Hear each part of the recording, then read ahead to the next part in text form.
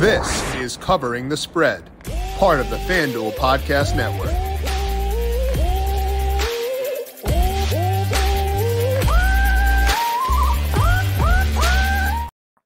It is Friday, which means we have discussed Super Bowl 57 from every angle possible, which means it's time to focus on something else, because Saturday, we've got a loaded slate once again of some men's college basketball. So Jon Rothstein is swinging by today to break down his thoughts on a couple of those games, which one he has his eye on, and also talk about the general landscape across the nation as we enter some key games in conference play. This is Covering the Spread right here on the FanDuel Podcast Network and numberFire.com. My name is Jim Sonis. I am a senior writer and analyst for numberFire.com, joined here as mentioned by Jon Rothstein. Check him out on Twitter at Jon Rothstein. Well, he is an insider for CBS Sports. You can find his podcast, the College Hoops Today podcast, as well. Jon, big weekend coming up for you. How you doing today?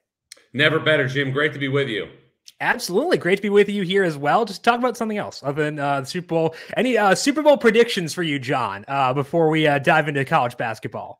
You know, I'm hosting a party. I know it's the Chiefs and the Eagles. I'm going to make sure there's wings. I'm going to make sure there's pizza. But other than that, I'm much more interested in Sunday's game between Northwestern and Purdue at Welsh Ryan Arena, to be candid with you. You had Chris Collins on your podcast 2 weeks ago, head coach of my alma mater. So I'm pretty excited about that one too. What you got for me with the Wildcats on Sunday? Well, you know, one of the great stories in college basketball is unfolding in Evanston. And, you know, I think when you look at what transpired at the conclusion of last season, you know, Pete Nance opting to transfer to North Carolina, Ryan Young opting to transfer to Duke. I don't think there's anybody, including myself, that would have felt that Northwestern would have had a chance to finish in the top half of the Big Ten. But we're here now, and Northwestern is in position to make the NCAA tournament for the second time in program history. And look, I firmly believe, you know, that Matt Painter has obviously done a great job at Purdue. He's obviously got two freshman guards. They're number one in the country. They're surging towards a number one seed. But if Northwestern makes the NCAA tournament for the second time in program history and loses a starting big man to North Carolina and a starting big man to Duke, I firmly believe that Chris Collins should be the Big Ten Coach of the Year. Yeah, I still remember where I was when Derek Parton hit that game winner against Michigan back in 2016 or whatever it was. I was in my apartment in Boston watching that. My now wife and I went nuts on the couch. It was a great time. So hoping we can duplicate that. Purdue, pretty tough task, but they've been playing well so far. So, you know, it's been a blast. We're going to talk about some bubble teams.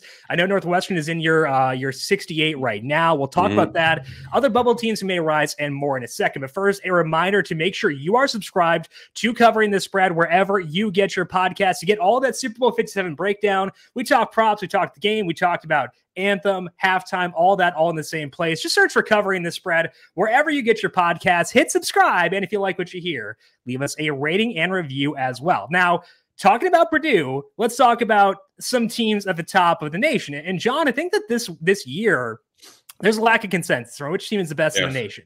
And that seems a bit odd. When you're looking back at like past years, when's the last time you remember, I'm going to call it parity at the top. You know, you can say no team is separated. I'll call it parity. When is the last time a year similar to this occurred in your mind? You know, Jim, this really reminds me of the 2010-11 season when UConn won the national championship, but was 9-9 in Big East play. And you think about the makeup of that Final Four. You had UConn a 3 seed, Kentucky a 4 seed, and on the other side of the bracket, it was VCU an 11 and Butler an 8. I don't know if we're going to have that type of discrepancy in terms of who makes the Final Four. But if you told me there's going to be no 1 or 2 seeds in the Final Four in Houston on April 1st, I wouldn't be shocked. No, I think that makes a lot of sense because there can be chaos. There's volatility and stuff like that when there is a lack of consensus, and that can lead to a lot of fun stuff in March. So let's take a look at the top of the nation right now. I want to know for you, Jon, when you look at the best teams in the nation, which team do you pinpoint as being the one, maybe not that wins the national championship because there is a lot of volatility there, but if you were picking the best team right now, which team are you focusing on there? I don't have a best team, and I know that's not a cop-out answer, but I see flaws everywhere. I mean, Purdue is the team that I think has played the best against the highest caliber of competition. in terms of their performance. But when you look at Purdue and you think about what has won in the NCAA tournament, part of the equation for all the teams that go to the Final Four and win national championships is elite guard play. Think about last year's, perimeter for Kansas: Remy Martin, Ochai Agbaji, DeJuan Harris, Christian Brown. Then think about the year before with Baylor: Adam Flagler, Maceo Teague, Davion Mitchell, Jared Butler. Think about Virginia in 2019: Ty Jerome, Kyle Guy, Kihei Clark, DeAndre Hunter. Those are the perimeters that have won national championships over the last couple NCAA tournaments. We are now asking Braden Smith and Fletcher Lawyer to join that exclusive company.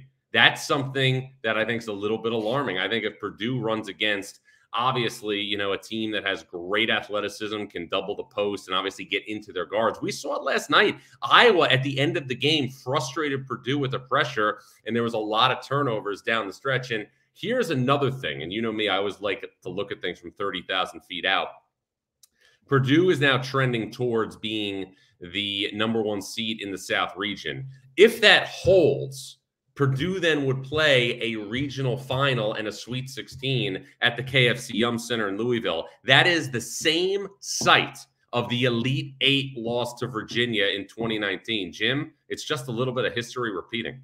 Absolutely. And I think that another like ding against Purdue, at least in my eyes, is like the conference has been underwhelming on the whole. I mean, Purdue has been a difference in that. Like, they had not been underwhelming, but it seems like the Big Ten in general isn't the conference as strong a conference we typically see. Have you had a similar perception of the conference in general with the Big Ten? We can't argue the volume of the Big Ten. We can't argue what the Big Ten has done in terms of putting teams into the NCAA tournament. But remember this: the Big Ten earned 18 bids over the last 2 NCAA tournaments and only sent 3 teams to the Sweet 16 in the last 2 years. Michigan went twice and Purdue went once.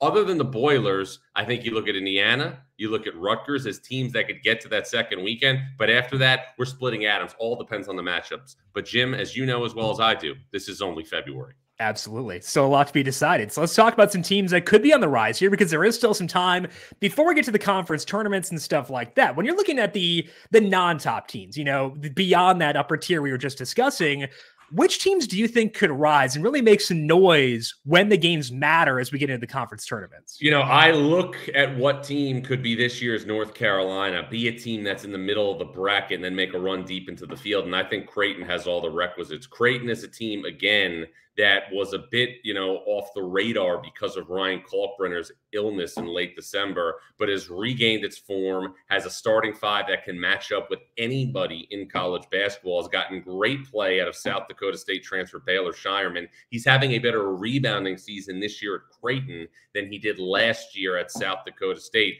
Creighton's a team, I think, that could be this year's North Carolina. Yeah, and that's an interesting team for sure, and see who can make some noise there. Maybe don't get a higher seed because of the underperformance earlier on this year, because aggregate record does go into a lot of that stuff. So that could make them a fun team to focus on later on. Now, that's focusing on March, focusing on the conference tournaments, but we still have regular season championships left to be decided. So when you look at the regular season conference championships that are still up in the air, John, which races are you watching and how do you see those races playing out?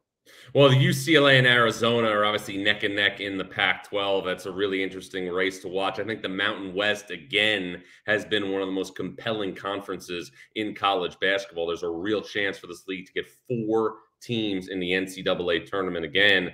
And then the Big East with Xavier, I think we talked the last time about the Musketeers that I was on with you, recalibrated under Sean Miller, and again, still looking formidable. Obviously, without Zach Fremantle, Jerome Hunter is playing more at the 4. Colby Jones is playing a little small ball 4. They play on Friday night against Butler at Hinkle Fieldhouse. But Xavier, again, to me, aesthetically pleasing and maybe the best watch in college basketball. Xavier right now, not the favorite in the Big East. You got Marquette at plus 130, Xavier plus 170, Creighton, who you mentioned before, also plus 280. When you look at those 3 teams, do you think that Xavier has the juice to pull this out in the regular season? And then once we get to conference tournament play, how do you see this conference all shaking out? Well, I think the teams that we're looking at right now are all the class of the Big East. Those teams are clearly going to be in the NCAA tournament. I had Seton Hall on Friday as one of my first 4 teams out on my bracket breakdown, obviously for FanDuel. But I think when you look at this league and you think about what's going to happen down the stretch, Xavier still has a road game at Providence. Xavier still has a road game at Marquette. Xavier still has a road game at Seton Hall, who will view that game as an opportunity to get a quad 1 victory and solidify their status as an at-large team. So Xavier has quite a bit of difficulty remaining on its non-conference schedule. I give the edge to Marquette, but again, we're splitting atoms again. And again, creating a team that could make some noise once we get to tournament play as well. Now, you mentioned your round of 60 or your group of 68, your field of 68. You posted that this morning over on the Duel. So we know who the bubble teams are. We know which teams are kind of on the fringes at the moment.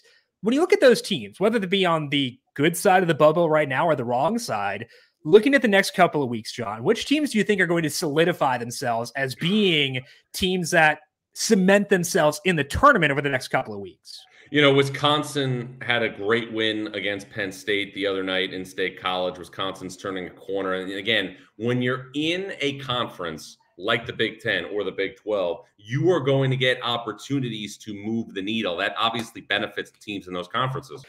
Yeah, Wisconsin, a team that has been interesting for sure. We'll see what they can do as far as trying to ascend towards the bubble. Any other teams you have your eyes on as far as ones that you think are going to, really cement themselves in the next couple of weeks? Oregon's got an opportunity to get a quad 1 win on Saturday against UCLA. That's a big opportunity for the Ducks. And I also think, the Texas A&M, because of what happened last year, just missing out on the bracket, is an interesting team to follow. The one thing we have to keep an eye on with Texas A&M has a pair of quad 4 losses on its resume. They lost, obviously, to Wofford at home. They lost to Murray State on a neutral court. Those 2 losses will follow them around like a 10-pound dumbbell on their ankle from now until Selection Sunday. Absolutely. Now, you alluded to some big games coming up this weekend. Let's take a look at Saturday's slate of games, John. When you look at all those games, if you're making like a must-watch list for someone who is watching college basketball on Saturday, which games to you crack that must-watch list? UConn Creighton is appointment television. Sonogo, Kalkbrenner, Hurley, McDermott. Obviously, Creighton is such a tough team to beat at home. A great matchup, too, at the point guard spot between Ryan Nembhard and Tristan Newton, who's playing outstanding basketball. Virginia against Duke. Can Duke solidify its status as a real contender to make noise, obviously, down the stretch in the ACC? And then I think every single Big 12 game, as always, is going to be one that's, we're going to be looking at, obviously, really closely. TCU limping a little bit without Mike Miles. How do they match up with Baylor? And I think Baylor is built for the NCAA tournament. I look at this Baylor team and I think about their makeup. And it's really similar to the makeup that they had when they won a national championship in 2021. And let's go through it for a sec. Who were the 5s in 2021? Chama Chichua and Flo Thamba. They have them, and they also have Josh Ondrenwana, who I think is a terrific prospect long-term. The 4 on that team was Mark Vital. Great defender. Jalen Bridges is obviously a little bit different, but you still have a capable 4-man. And then the guards on that team were Teague, Mitchell, and Butler. The guards on this team are Flagler, Cryer, and George. So you got the same 5 men. You have another elite perimeter, and you got a 4-man who's a borderline all-conference player. So what do you view as being the ceiling for Baylor? They're 17-1 to win the national championship right now. They are not in that upper tier, but as we said, there's a lot of ambiguity there. Do you think they have the upside to do that again, or is this more such a team that is going to be making noise, maybe not having the ceiling to win it all? No, Baylor can go to the Final Four again and win a national championship. I have no doubt about that. All righty. Baylor 17-1 right now to win the national championship over at FanDuel Sportsbook. Their odds to advance to the Final Four are plus 350 as well. That is Jon Rothstein. Once again, check him out on Twitter at Jon Rothstein. Find him over at CBS Sports and on the College Hoops Today podcast. John, have fun this weekend. Enjoy the games. Enjoy Northwestern versus Purdue on Sunday as well. We'll talk to you once again here soon. Jim, always great to be with you. Sorry about the cough, but as you know, we sleep in May. We sleep in May. We have cough drops in May as well. That is Jon Rothstein. Thank you, Jon, as always. Jon Rothstein doing a great job as always. We'll have him back on here again as we get closer to March as well to talk about whether it be the conference tournaments or the NCAA tournament. As mentioned, if you want to see his Field of 68 as it stands right now, that is up over on The Duel. So search for that or just check his Twitter as well. You can find that over there. Get a piece of $10 million in bonus bets with FanDuel's Kick of Destiny. All you have to do is bet $5 on Super Bowl 57. And if Gronk kicks a field goal live during the game, you'll get a piece of $10 million in bonus bets. It doesn't matter if you're new to FanDuel or already have an account. Gronk kick, you win. It's as simple as that. So don't miss out on the FanDuel Kick of Destiny, America's #1 sportsbook. Make every moment worth. FanDuel, official sportsbook partner of the NFL. Must be 21 plus in select states. Minimum of $5 wager required. Award may vary. Minimum $5. Projected max $20. Bonus award issued is non-withdrawable bonus bets that expire in 7 days.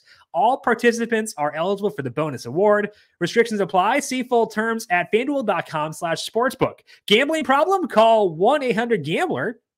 Or visit FanDuel.com/RG. In Arizona, 1-800-NEXT-STEP or text NEXT STEP to 53342. In Connecticut, 1-888-789-7777. Or visit ccpg.org/chat. In Indiana, 1-800-9-WITH-IT. In Maryland and Wyoming, or in Kansas and Wyoming, 1-800-522-4700. In Kansas, ksgamblinghelp.com. Louisiana, 1-877-770-STOP. In Maryland, mdgamblinghelp.org. In West Virginia, 1-800-GAMBLER.net. In New York, 1-877-8-HOPE-NY or text HOPE-NY. That is all that we have here for this week on Covering the Spread. It's been a blast. I want to thank all of our guests we had on throughout this week. We had Joe Ostrowski. Check him out on Twitter at Joe Ostrowski. We had Ryan Williams, Ryan Alexander _W, Pamela Maldonado, Pamela M35, JJ Zacharias, now late round QB, and Jon Rothstein getting us set for what should be a fantastic weekend of betting. But as always, it doesn't stop there. Next week, we'll be breaking down. I'm going to go through my takeaways of betting the NFL this year, what I learned, what I'm taking into 2023, recapping the Super Bowl as well, obviously on there. We'll talk some NHL. We'll talk some PGA. We're going to preview the Daytona 500 on Wednesday. So a lot of good stuff still coming your way. If you want to check out those past episodes about the Super Bowl or check out next week's shows, make sure you're subscribed to Covering the Spread wherever you get your podcasts. Hit subscribe. And if you like what you hear, leave us a rating and review as well. And as always, all these shows do go up on the FanDuel YouTube page as well. That's all that we got here for today, though. Have a fantastic weekend. Be safe. Have fun, bet responsibly, and enjoy Super Bowl 57, men's college basketball, and anything else you're betting this weekend. This has been Covering the Spread right here on the FanDuel Podcast Network.